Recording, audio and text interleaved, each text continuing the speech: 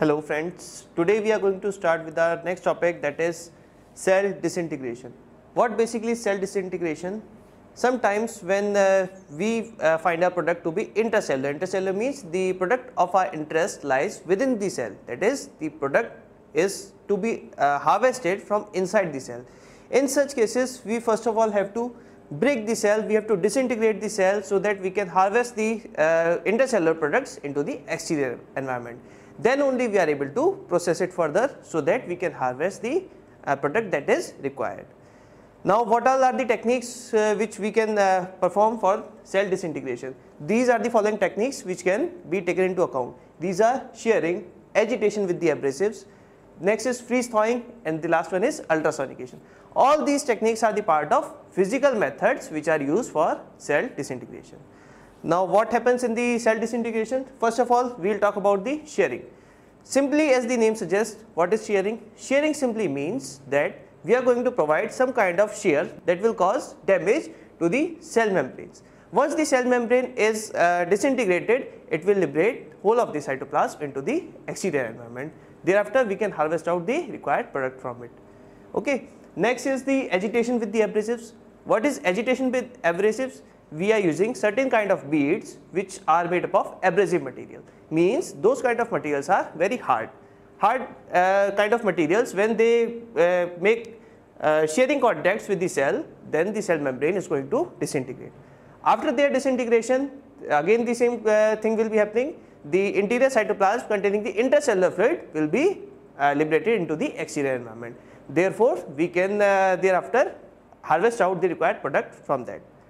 Next, what all are the abrasives? We can use the carbon abrasives. There are very many kinds of abrasives which are available nowadays. Next is freeze thawing.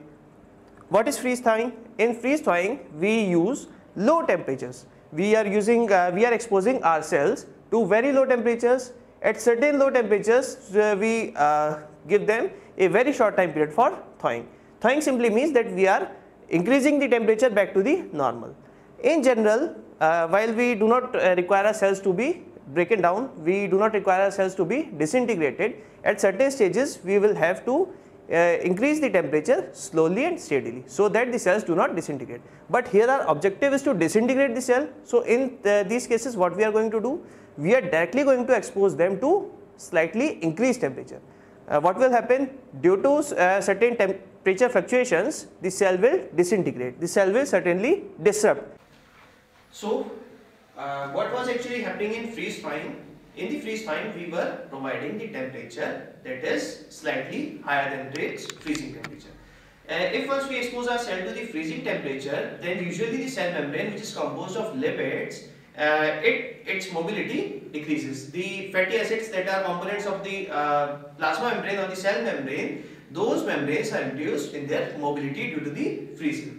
If we suddenly increase the temperature due to high mobility, or that is the fluctuation in their mobility, the cell disintegrates, the cell disrupts. What will it result into? It will result into disruption of the cell, liberating out of the intercellular fluid into the exterior environment. And this is what we are trying to achieve in the cell disintegration. Why? So that we can harvest out all of the products that were present inside the cell. Okay. Next is the ultrasonication. What is ultrasonication? In this particular method, we are trying to use the ultrasonic waves. These are particular wavelengths of the sound waves which are known as ultrasonic wavelengths. If we are exposing our cells to the ultrasonic wavelengths, these are directly going to harm their extracellular membranes. These membranes which are present outside the cell, that is either their plasma membrane or their cell membrane. In ultrasonication, we directly going to target the cells with the ultrasonic waves. These are going to create a very big kind of friction forces which are going to disrupt these cells. So this is a kind of your physical method, that is ultrasonication. The other methods are the chemical methods as well as the enzymatic methods.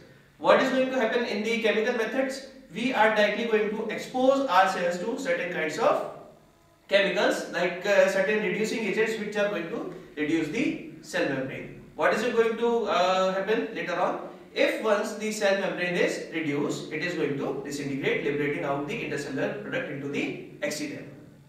Next is the enzymatic treatment. Enzymatic treatment is the most prominent when we are concerned with our cells. Why? Because enzymes are highly specific. They are going to cleave only at particular sites, and we know that where these are going to cleave. What is going to be cleaved? The cell membrane. What kind of enzymes can be used? There is a whole lot of enzymes we nowadays see that due to biotechnology we have classified very many enzymes which are specific for the disruption of the cell membrane, or we can even specify the enzymes for a particular cell organelle into which our product can be it could be presented to that particular site. How are we going to do it? We are going to directly disintegrate it with the system. How are we going to do this? We are going to simply take a test tube. We will be pouring our cells into it, simply adding those enzymes. Due to the action of those enzymes, the cells will be disrupted. How are these going to disrupt? These cells have their particular cleavage sites. These enzymes at their particular cleavage site are going to cut those membranes, and these are going to liberate the intercellular material to the external membrane. So these are the only three methods which are common in today's times. What are those three methods? First one is the physical method, the second one is chemical, and the third one is enzymatic. So this is all about the topic, that is cell disintegration.